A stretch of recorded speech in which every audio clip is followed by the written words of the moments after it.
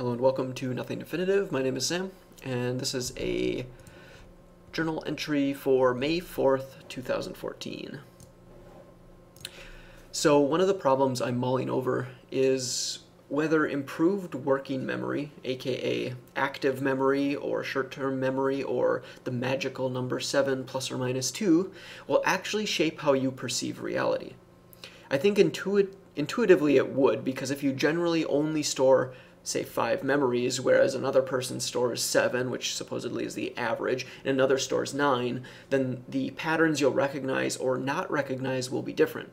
So say there are 9 pieces of observational evidence that culminate in a full understanding of some event that just took place, and all of you witnessed.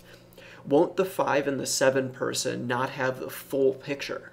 At least not at first. They'll recognize the 5 and 7 most obvious things, but leave out 2 and 4 pieces respectively. Now, they might get that information later and store the entire picture in their long-term memory, but what if they don't follow up, or they forget something? The person with 9 will be able to grasp the full picture immediately and store the entire pattern to long-term memory. I mean, I'm sure they're capable of forgetting and mixing things up as well, but from a probabilistic point of view, they will more often see a clearer picture of reality than the other two. And the 5 and 7 people run the risk of runaway assumptions and bad judgment over time. Without seeing the full picture and not following up 100% of the time, they'll form incomplete pictures of reality that will shape into a more general assumption about how the world works rather than how it actually works.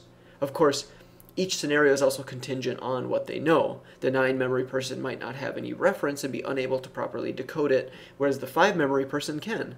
But the point is that once the 9 memory person has a level of understanding, he'll be able to decode it faster and potentially further than the 5 memory person. I don't know if this is actually real or how it works. I'm just sharing an idea I had when considering improving my own working memory. Unfortunately, it looks like brain games aren't necessarily that helpful from a few articles I read. They said like the training doesn't really transfer over from one task to the other. And actually it seems like it might not be that useful in the long term anyway. Because if you specialize in something, you'll grow to be an expert regardless. This would be more useful in the context of properly decoding situations more regularly with more accuracy, recognizing patterns as they form, which would be good for like strategy, social strategy, that sort of stuff. Probably also for dangers and things like that.